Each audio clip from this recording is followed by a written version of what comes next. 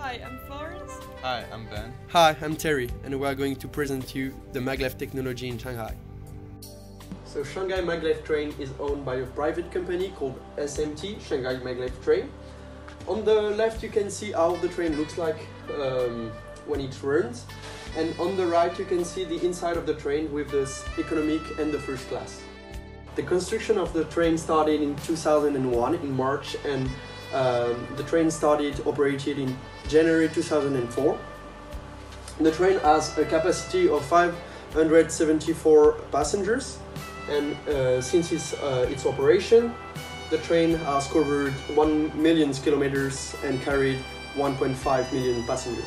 Nowadays there are 6 Maglev trains in the world. 2 of them are in South Korea, 3 of them including the Maglev Shanghai train are in China, and 1 of them are in Japan. The particularity of our train, the Maglev Shanghai train, is that it can reach a speed of 431 km per hour compared to the others, which can only reach 110 km per hour. As you can see on the map, the train connects the Pudong International Airport to the outskirts over there. The train is composed of 2 different tracks. Each track has a length of 30.5 km. So this is the timetable of the train. The train runs from around 7 in the morning to 10 in the night, with 2 different headways, 15 and 20 minutes, and 2 different traveling time. The fastest 7 minutes and the longest around 8 minutes. The train runs 115 daily trips, and as you can see on the right, this is the price for the tickets. The prices are in yuan, which are approximately the same in Danish crowns. So the reason the Shanghai Maglev can be the world's fastest train is that it's not a traditional rail. It doesn't operate on rails. Instead, it works as like a magnet system floating on top of a guideway, and this is called floats on a system called electromagnetic suspension. And essentially, there's 2 large magnets that attract each other and kind of keep the train floating, even at when it's not moving at all. And this provides no friction, which is why the train can go so fast. The train is actually propulsed by a linear motor. It's called a linear synchronous motor. It's basically just a normal car motor, like a rotary motor, but it's unrolled, so it only goes forward.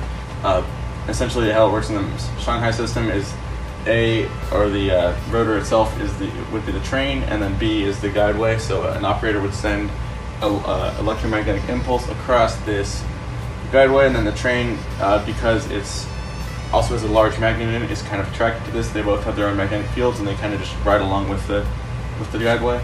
This is why the Shanghai Maglev is so much faster than other Maglevs, because they don't have just giant magnets on A, as opposed to they just like get kind of brought along by the system, but it's like not as fast, and there's a lot more drag. Yeah, so the Shanghai Maglev is a pretty small system. Of course, it only has 2 stations, so this is its entire track diagram. It's pretty simple. There's 2 trains, and they used to run in like a loop system where they'd go across these switches all the time. But then in 2006, the Shanghai Maglev company was like, why are we even doing this? We only have 2 trains, so they just kind of operate on independent lines now. These switches are only used to put the trains back in the depot at the end of the day. Now I'll talk about the pros and cons about Shanghai Maglev train. The most important attraction of this train is, of course, its high speed. The train runs 100 km per hour faster than a normal high-speed rail. The second most important benefit is its environmental impact. Maglev train has very low carbon emission and very high energy efficiency. The third important benefit is its safety. It's very unlikely for this train to derail. And the fourth benefit is its longevity, because there's no contact between the train and the rail, so the trains usually have very long lifespan. And the last benefit is its noise pollution, because the train runs with no friction, so it has the potential to run at night without disturbing the neighborhood. But the cons of this project is its high cost. Shanghai Maglev train has a loss of 1 billion yuan after 2 years of operation.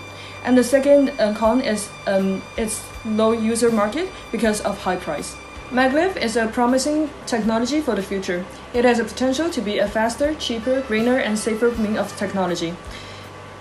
It can apply from intercity transportation to cross-country trips. While it may still take a long time for this technology to be prevalent, the advantages of this technology is hard to be ignored. Now there are 6 lines of Maglev running in the world. and Japan has already successfully tested its high-speed maglev train as well. How will this technology develop in the future? Only time will tell.